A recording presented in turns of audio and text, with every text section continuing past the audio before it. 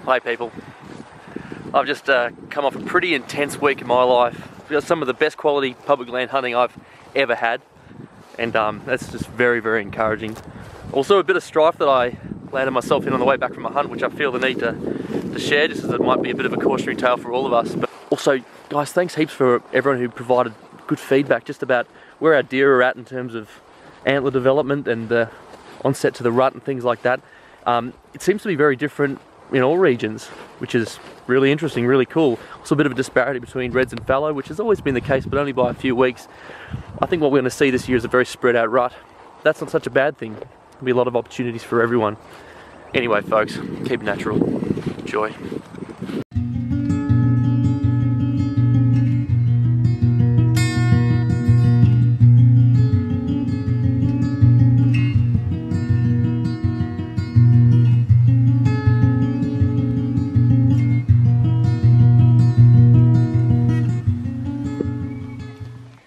Hey folks, I've driven out late last night to get to this patch of native timber, and I love this kind of country to hunt. It was not predicted to rain at all, and it's been raining all morning. It's that light easterly stuff. Sorry, just protect the old lens, laying it up. But it's going to make for fantastic stalking conditions. Fingers crossed for a fallow today, and there might even be a chance of a red, but I've got to just map out the country a bit first, and hopefully come midday some of this fog and stuff will have burnt off. I'll be able to get into some glass. I've got a pair of Vortex binoculars that I'm really keen to put into play. They're 10x42s, and just been in a real glassing headspace, so I really want to get into that. Anyway, let's go hunting.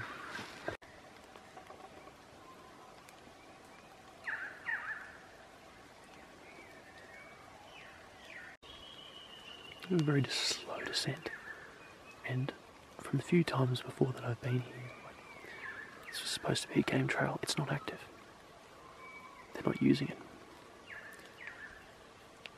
That could just mean that they're holding it much lower elevations.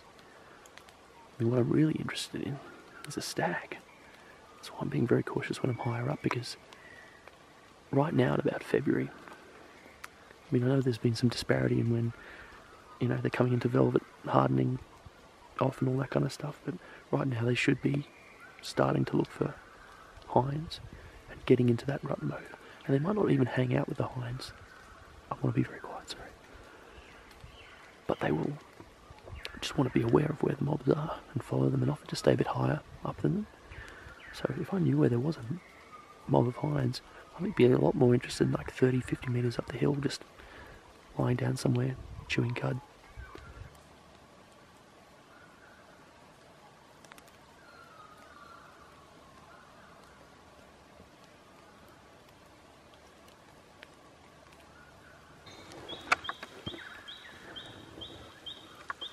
That's stag shit.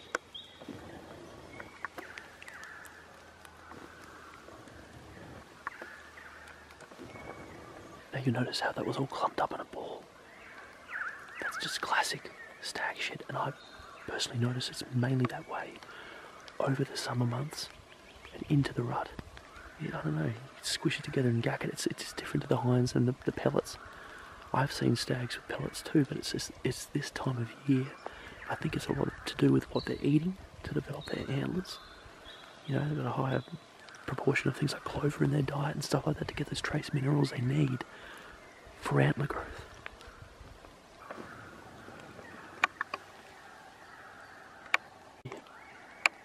Brown bush. The wind's been changing, it's been going down and back up again. I just want to say hi. That's also another way of managing scent. Is just staying out of the danger zone, because you don't know what different currents are going on down there. And even if there's a little bit of a change out of your favour that goes downhill, just for a little bit, it's easy to rectify when you've got some distance. I don't know, being still is very good. I just like being still. You pick up on so much stuff that goes on when you just don't bloody well move. It's awesome.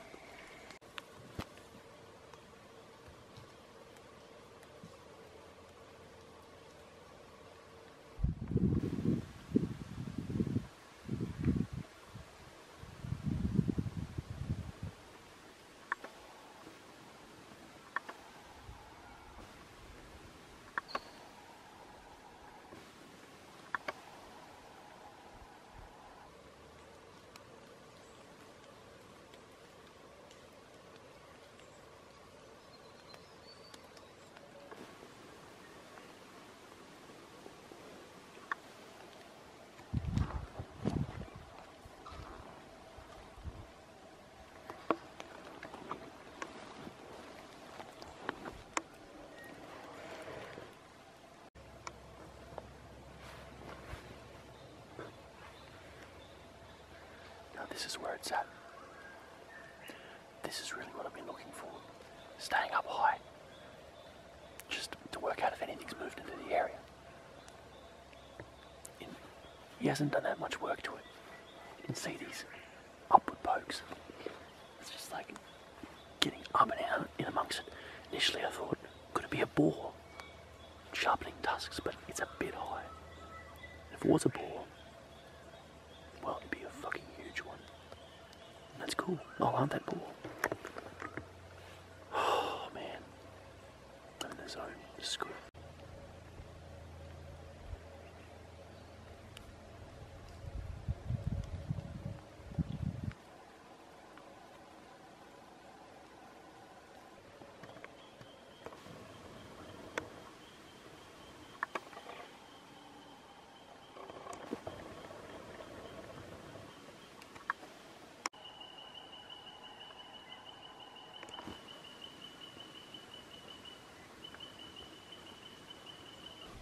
On a deer.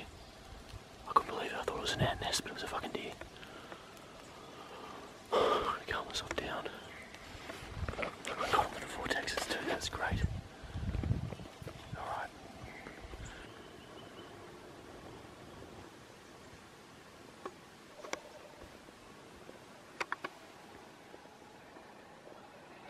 Bit of headgear on him.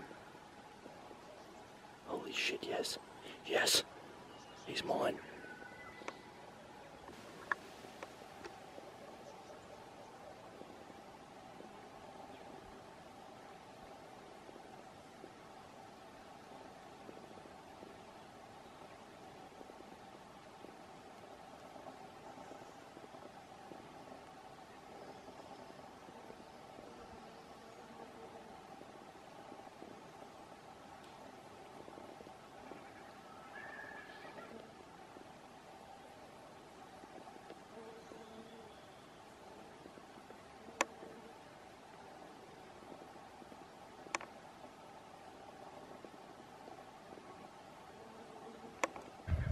I want him badly.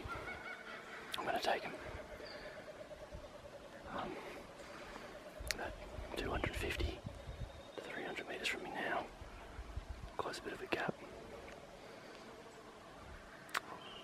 I might even leave the camera here and then hike in on him.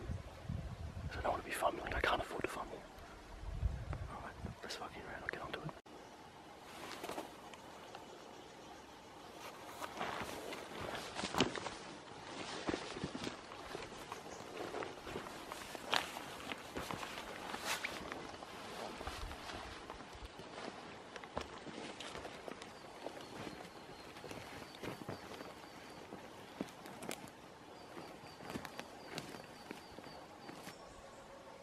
He shifted.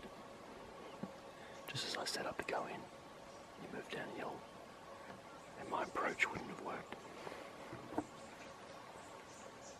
Be patient. I really hope the wind doesn't fuck me. But I'm going to shift myself about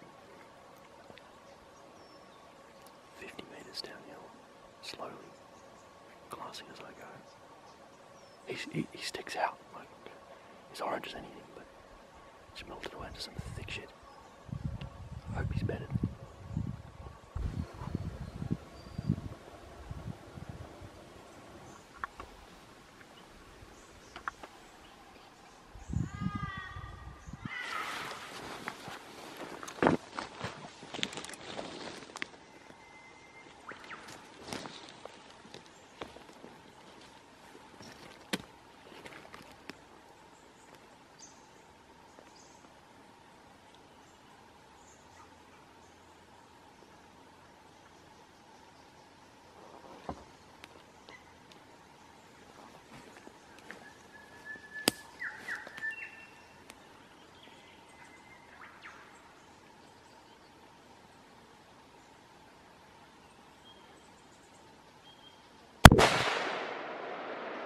Oh. No!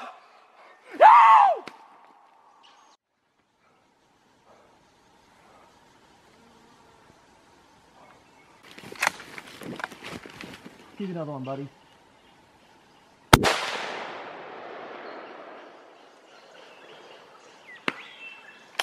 First deer of the season and not a bloody bad one.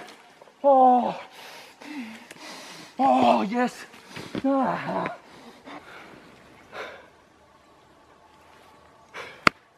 Ain't that just a feeling?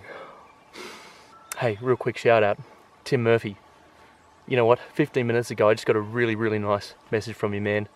And that's just generous of you to encourage me that way. Because it's one of those things that's so easy to just not do, and you did it, man. And like 15 minutes later, I pulled the trigger on that fella. Oh, thanks so much, bro. Oh, anyway, it's just the ant nest that wasn't an ant nest, finally. Because it's like 9 out of 10 orange lumps in the bush always tend to end up being one of those bloody ant nests. The conditions are perfect.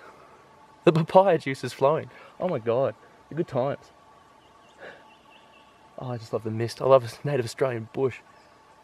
It's not like, you know, it's not the first time that I've had a February or a late summer fallow deer like that. And I guess it's just a tad easier when, you know, they're so obvious to see and they're just so orange like that. Might be a very different thing if it's a sambar deer. Anyway, whatever. Not to denigrate my success. Just feeling great about it. It's been so wet, it's so good, it's so lush for so long. I think this is going to be a great feed. There is a gully in between me and him, full of blackberry, and that's fine. Time is, about not too long after 12, 25 past 12. Got the rest of the day. Might go over there, spend some time with them, have a snack. People, I'm stoked. Good times are natural today, and they always bloody are, and they always bloody should be. So good. I'm not in any rush. This ground is just wet and slippery, and I just don't need to roll an ankle right now. It'll just wreck my day big time. But, oh, shit. I might even have to circle up and around a bit, but that's fine. Fern jungles and lush. Just how I love them. Don't need to roll an ankle right now. Can't be too far away. If I'd been on this side of the gully, would I have even seen him? I seriously doubt it. It had to be from across the other side just to get in amongst this stuff. Actually don't know where he is. Just spotted him. Sweet. I'll have a bit of work to do to get him out, but that's fine. Some days it just gets so damn good. Alright legends, let's take a look.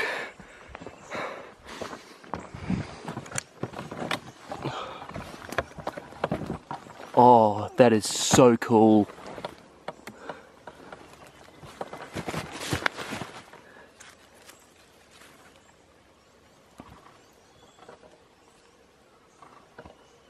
Wowza.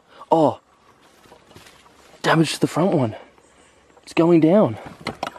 Oh, sorry, there we go, better view. Incredible. I'm gonna wait yep.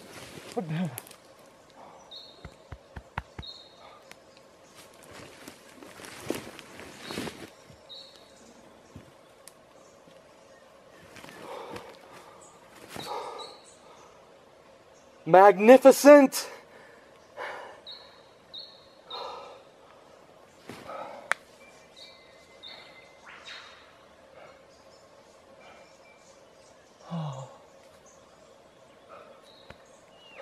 Something special.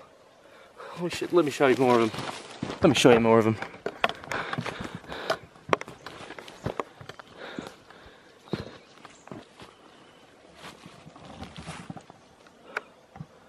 That's just so good. So good. So unique. This is public land hunting, folks. I'm so stoked. I'm so pleased. You see how fat he is? He's so fat. He's so beautiful. Oh. Well, this is a special deer. They're all special, but this is just super special. I was just really, I showed some discipline today, and that's paid off. Just in the sense of, you know, just not allowing myself just to be lazy and just not, I followed the wind religiously. I stayed up high. I really used my glass, and you know, people who watched this channel for a while would know that back in the day I struggled with that a bit. Just, well, had bad glass and just really didn't know what I was doing, but just kept breaking apart this gully. Mind you, he shows himself pretty easily, doesn't he? I've already commented, but like, just so ginger, so orange. What a beautiful surprise. And hard velvet. And there's just some interesting action going on at the top there. And look at this. This tine has dropped down. It's rock hard now, but obviously it's had an impact when it was in soft velvet, which has damaged it and pushed it down, and it's grown that way anyway. So, yeah, that's cool. That's what I'm presuming anyway. But I think that's accurate. Bloody flies. When I've got a bit of distance ahead of me to hike this kind of thing out, it pays, I feel, to have a bit of a halfway point, or a point where, just a drop-off point, where I could start moving legs and bits and pieces to a certain area. That once I've done down here, that means that I could actually have some shorter trips from back at the truck. I find that helpful.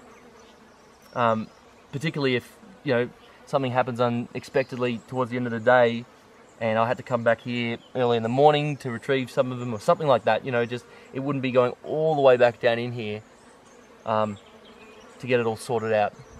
So, cape first.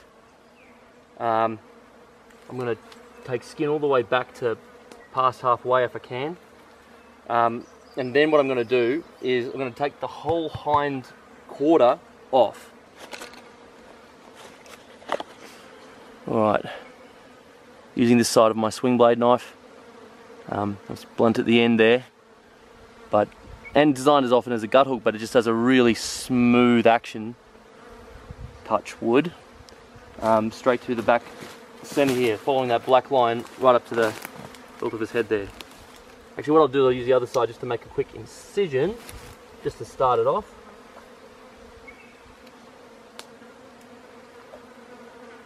There we go. Swing it around.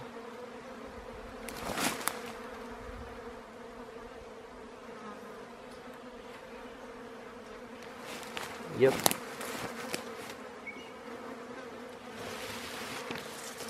So there's one smooth move there. I'll show that more and more detail on the other side when I do it there. A lot of fat. Just basically using my hand as a dump doughy blade.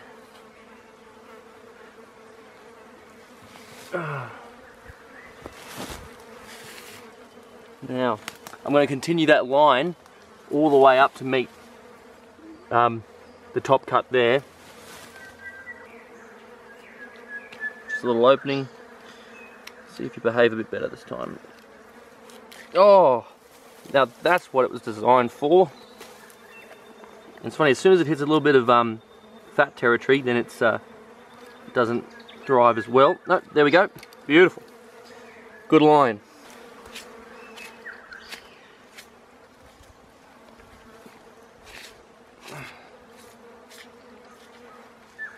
We're getting there, folks. Sorry, a few pauses in the filming, but I just, like, it's an exhausting job. And it's good to put full attention to the task sometimes, particularly when it gets a bit complicated, but not complicated anymore. So, removing this back quarter here. Now, you saw before when I was using this swing blade, how, you know, you think you should just be able to run through, and occasionally it was just getting caught on a few things. That's because I'm trying to slip it, not just underneath the skin here like that, but I'm actually trying to slip it between the skin and that little layer of membrane, sinew, fat, a bit of flesh, right? And so that's what I was just hanging on for a second. But when I actually remove this entire back quarter, this will be going all the way through into the gut sac area, strip right around. And so that's going to hopefully just take this whole section off nice and easily. The 2 points where it's most heavily connected, which I've got to break now, is the point along the spinal cord here, and basically to find this point, oh, I've got it right now. You look, I don't know, next time you've got a dead animal on the ground, or even a live one if it doesn't mind having its rump touched, feel along its spine, and you're going to get to a point that's just behind the rib cage area where the two vertebrae are quite pronounced, and you can cut straight through that very easily. Just break straight on through the sinew like that. The other point is the bunghole. So what I'm going to do is I'm going to cut a little ring around the ring, and I might even just tie it up with, I don't know, a little bit of lamandra bush or something like that, just to keep everything inside. And then I'm going to cut this point here, and then basically when I take this and strip it all the way around, the whole thing's going to just come off, and it's going to be one, you know, 2 legs over the shoulders, backpack set up, hoik it out of here. Bob's your uncle apparently. So that's the theory anyway. Let's see if I can follow through. As you can probably hear, the flies are onto it quite hard now. But the good thing is there's that layer of fat over the top of it which has just gone absolutely rock hard. And that's a nice protective seal for the back straps and the other meat underneath it. Basically here, just right underneath the tail, I'm going to make a cut. I'm just going to cut the top part of the bum. Just cutting it around either way, from the top and the bottom. To be honest, I can't actually see any, nothing's going to come out, so I don't think I'll even bother tying that, but you could just literally just get a bit of lamandra bush, bit of twine, string if you bring it with you, around it. And if you're worried about a whole bunch of poo coming out as it withdraws itself back into the body as I pull the rear quarter off, that would be a good solution to that. Oh, hang on, no. Wow.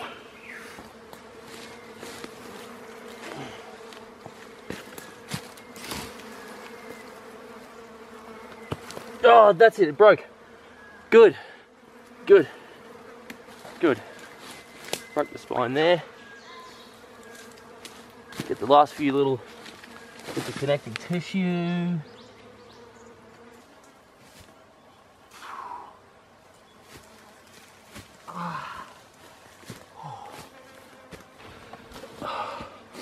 Well, I don't want to take this off my shoulders just yet. It's very comfortable when you get the right sit spot on your shoulders, and that's good. I just don't want to do the whole squat down and get it up again. So I'm just gonna, it's quite steep in here. There's a rise. It's just about 100 meters up that way. So if I can just get it above the rise now, and I'll just come back for the rest of it. Cape and back straps and shit. Oh, a bit tired. That's all right. It's all part of the game. Catch us shortly. Forgot my game bags. Bit of a up, isn't it? That shirt there though, a bit of blood in it already. I think it'll do fine to the top of the hill.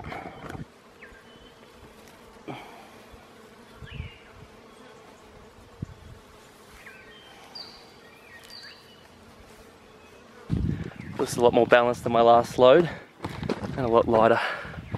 I'm not going to rush. I mean, I do need to keep on top of things and get this cape salted, get the meat in the freezer. But it's also just really nice to be in the bush at, you know, close to 6 o'clock, sun coming down. Just love it. It's the best. Oh, happy days, folks.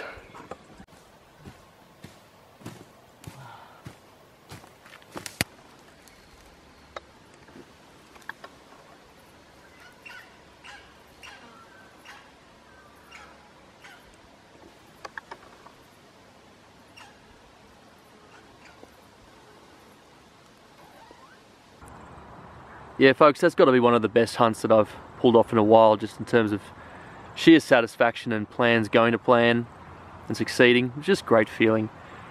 For whatever reason, the itch didn't seem to be scratched that time, and there was just chunks of bush that I hadn't seen before, and I was just so attracted to that country. I knew the animals were in there, and I just wanted to go back. It had been predicted to rain, and I went anyway. And look, to be honest, for the first part of this whole trip, it paid off. I'll show you what I mean just now, when you look out on some private land to the side and see some amazing animals moving around.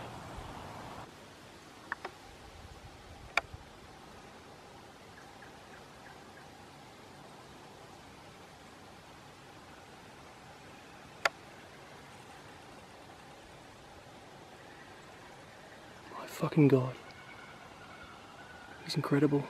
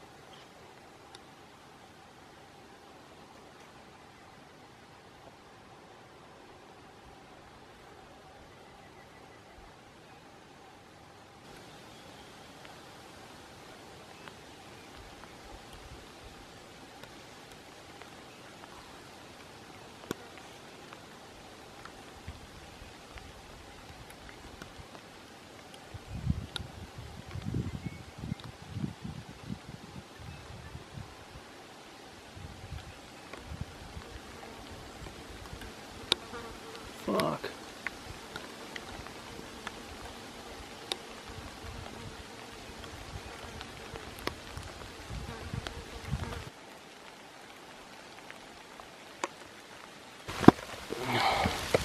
Yeah, don't need a ret camera. Got a wet ass already. Alright, I'm out of here. Fuck. Oh, it's all worth it though. Knew the strain was coming, but it really seemed to make the deer balls up and come out earlier. I felt secure in it. That's good. Anyway, by the time I get back to the car, it's absolutely bucketing and I just want to get out of there. Folks, I'll just emphasise that I've been in and around state forest hunting since 2008, and for the last 3.5 years or so been working in the forestry sector. You know, I feel pretty confident in these areas. I feel like I can handle myself in the bush, and I drive a lot on these kind of tracks in all kinds of conditions. And I guess that lottery ticket to disaster was in my top pocket and it finally caught up with me. Coming around into a corner, when I put the brakes on, next to nothing happened. And I'm just getting into a bit of panic mode, smear the wheel to the left and it locks up. And I flip the car over the edge of the embankment onto its side, and all the shit that I'd accumulated in my car for the last 2 years just comes pouring on top of me. This is about 7:30 at night, just as before it's getting dark in the bucketing rain.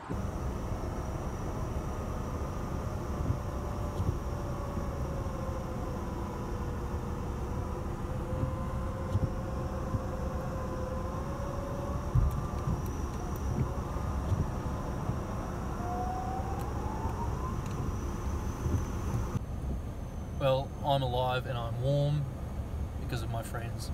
Yeah, look, a strong part of me would just love to put that incident behind me, learn from it, and more than anything thank my lucky stars because I came out of it almost scot-free without a scratch, and funnily enough minimal damage to the car. But the main reason I got out of it is because I've got two extremely good friends, being Andrew and Dael, who came all the way out there in the bucketing rain to help me and see what they could do to recover my car, and they came out the next morning again too. They're the kind of friends that you really want to have in your life, and I am very, very grateful not just to call them friends, but very privileged to have them as hunting partners too. Anyway guys, we don't need that kind of shit in our lives, do we? The crashes, I mean. We just don't. But it's just a very timely reminder how something like that could happen. If I'd rolled that car 2 meters beforehand, I would have hit a culvert and it would be a completely different story. And I might not even be here talking to you right now. So all I'm trying to say, guys, is please be careful. this definitely wasn't to dissuade anyone from getting their good times natural. It's just a way of us making sure that we can keep our good times natural forever by being cautious, being safe, coming home from the hill at the end of the day. Anyway, don't worry guys, the next video won't finish on such a somber note. Anyway folks, enough rambling. Keep it natural. See you next time.